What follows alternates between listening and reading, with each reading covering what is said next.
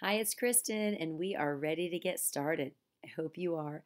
I'm so excited for you. So, one of the most important things for you to do in order for this program to be successful is exactly the thing that all of us teachers do. We plan. We make our weekly lesson plans, our daily lesson plans, and we figure out what we're going to do so we know where our lessons are going throughout the week and we can address all the curriculum that we need to address. Same thing goes in your personal life, same thing goes with a diet and exercise program.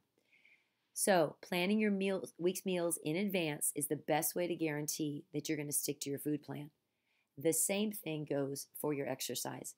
You want to commit to exercise as if it was an important work meeting and put it on your calendar as a meeting that you cannot get out of. You can't bail on. You have to attend. So I've provided you with a template to plan your week, and it's really, really going to help you commit to making these healthy choices and developing these habits.